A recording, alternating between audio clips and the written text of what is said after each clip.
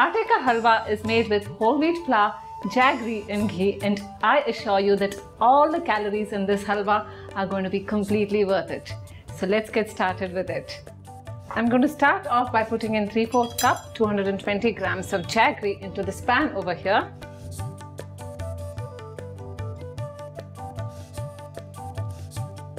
One and a half cups 375 ml water.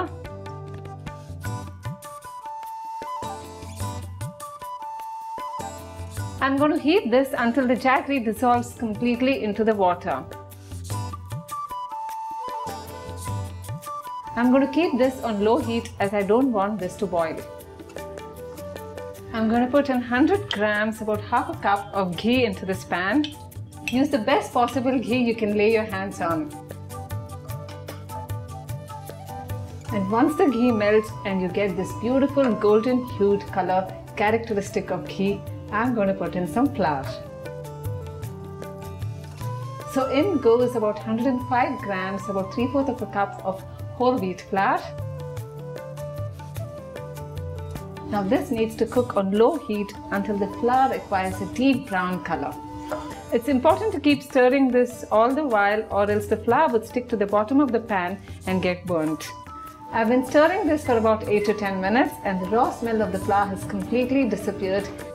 Make sure that your heat is turned down and then carefully pour in the jaggery water.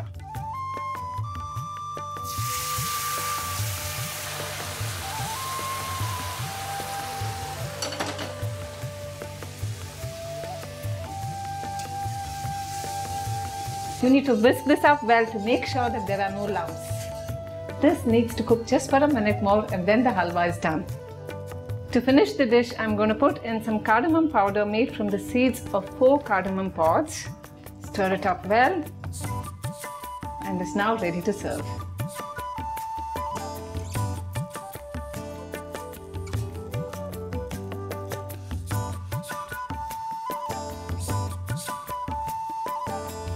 I'm going to garnish the halwa with some slivered almonds, but you could use any other nuts of your choice as well.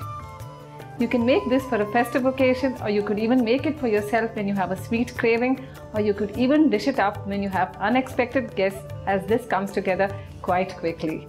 I hope you like this recipe. Do give it a try and let me know how you liked it.